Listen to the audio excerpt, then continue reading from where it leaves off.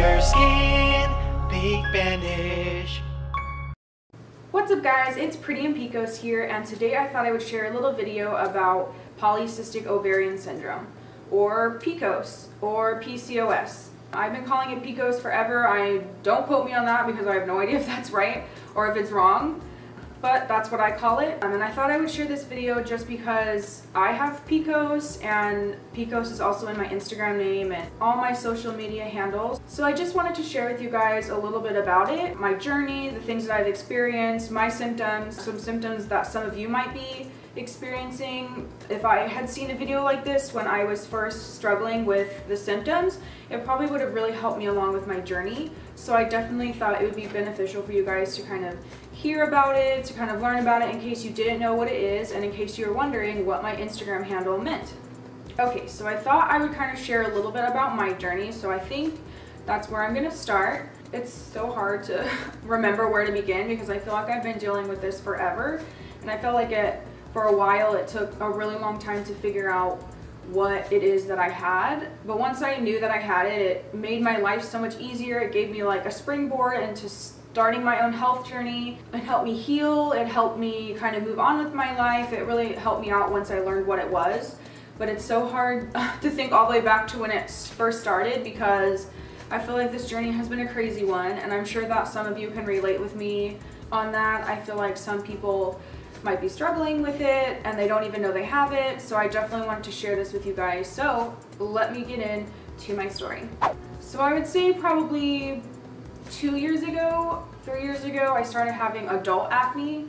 It was very hormonal. It would come and go. I didn't really understand why I had acne because I didn't really have a lot of acne in high school, and I don't know, I just was super confused because I washed my face. I was in beauty school at the time, so I was doing facials, I was trying new products, I was cleaning my face all the time. I was learning about the skin, learning about the science behind the skin, learning about the layers, learning about what products to use, learning how to treat people's skin in a spa setting. So I am a licensed esthetician, and I don't know, that's kind of where I began.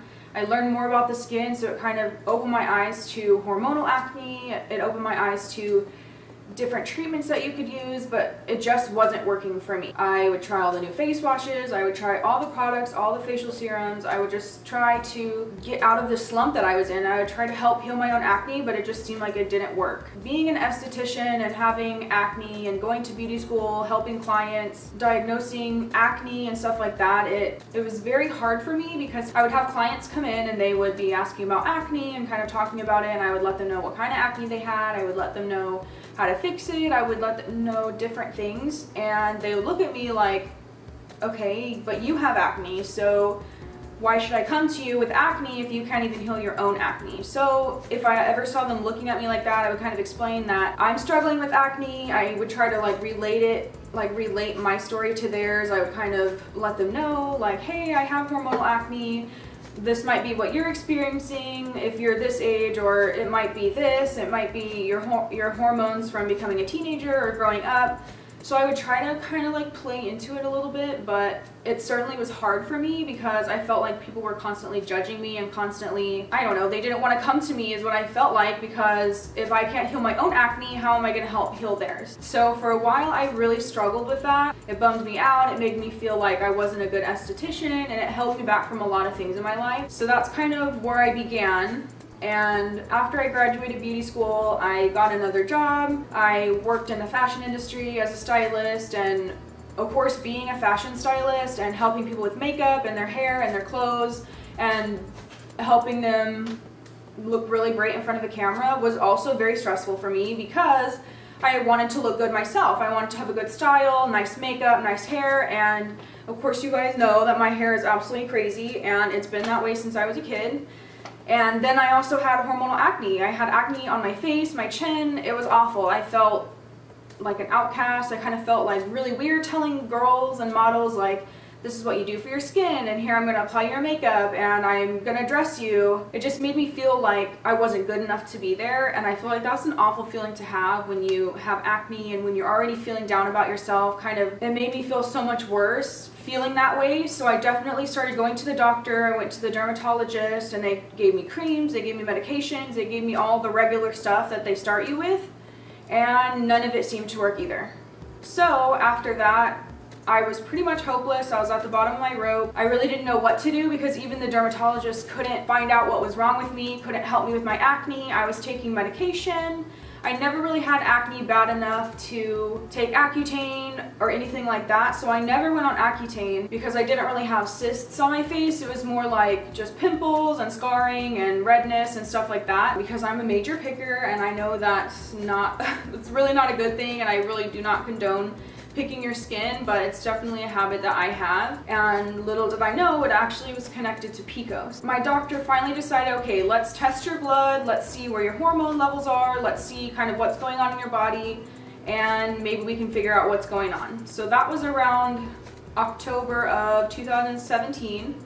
So I've actually only known about it for probably like 5 or 6 months. I was diagnosed with it, my blood came back, and my estrogen and my testosterone were off the charts. They were way out of whack. They were not where they were supposed to be.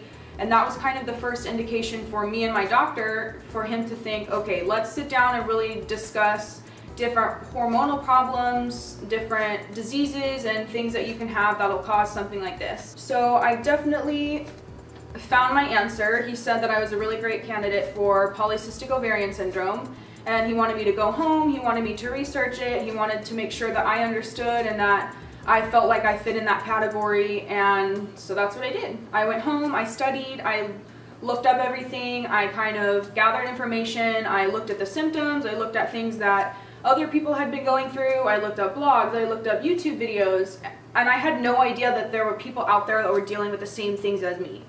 So, of course, that's why I'm making this video, because there's a lot of people that watch Banish, there's a lot of people that turn to Banish with hormonal acne, and they think, oh, I have hormonal acne, so these products aren't going to work.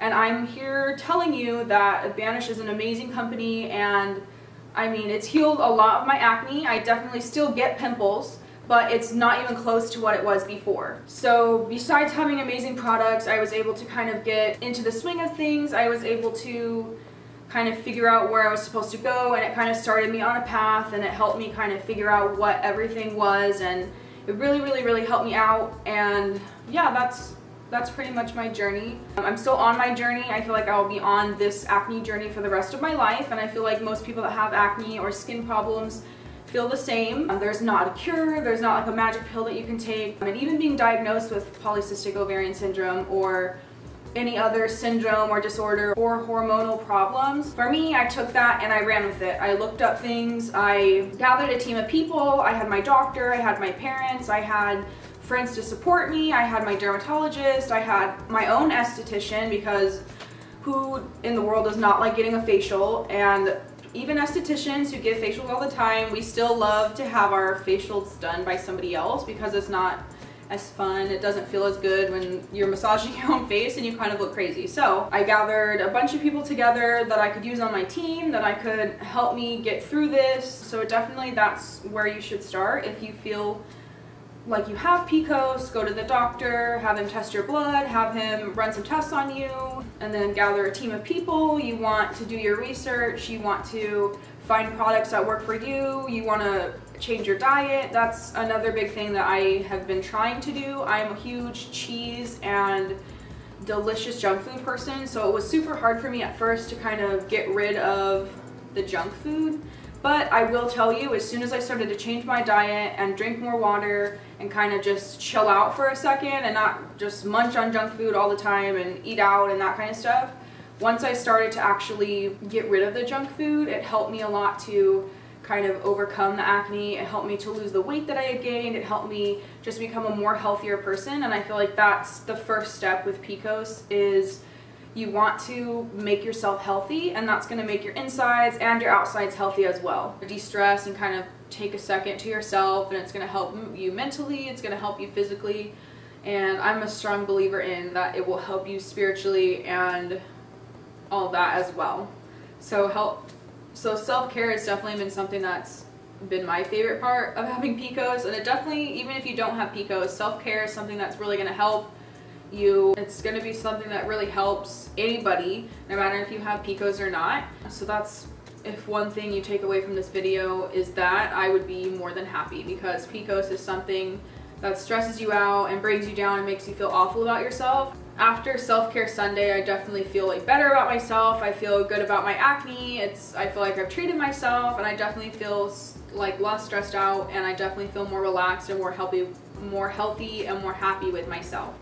So I can't really explain how amazing it is to be kind to yourself. I can't explain the benefits that you'll see. I can't really explain the feelings you have, because it's different for everybody. But for me, being kind to myself really helps me feel better. It helped my mental state, it helped my emotions, it kind of helped me get a grip on my life again, because being diagnosed with something that you've had probably for a while, being diagnosed and finally having answers, it can all be stressful. It can all make you feel awful about yourself. It can make you feel depressed and down in the dumps. But always remember to keep yourself in mind, always remember to self-care, and definitely be kind to yourself. You just need to remember that it's not your fault. You didn't choose to have this, you didn't choose to get acne. I don't know anybody who would choose to get acne, but it's not your fault. Like, for me, I have PCOS. It's not my fault that I have PCOS. It's something that my body did to itself, and it's not something that I could have prevented. It's not something that I could have stopped. It's just something that I was born with. So I definitely feel being kind to yourself is going to be one of the best things that you can do. Okay guys, I think that is it for this video. I really hope that this helped you. I hope that it kind of opened your eyes a little bit. I hope that it kind of made you realize, okay, I might have this, or I have some of these symptoms, and I hope you get checked out. I hope you do your research and all that good stuff. If you have any questions about PCOS or my journey or anything that I talked about in this video, you could definitely leave a comment down below, and you could follow me on my own Instagram. It's pretty_PCOS, so that's PCOS. Alright guys, make sure you subscribe to the Acne channel and hit that bell notification button so you'll be notified anytime we make a new video. And thank you so much for watching, and I'll see you guys next time. There's a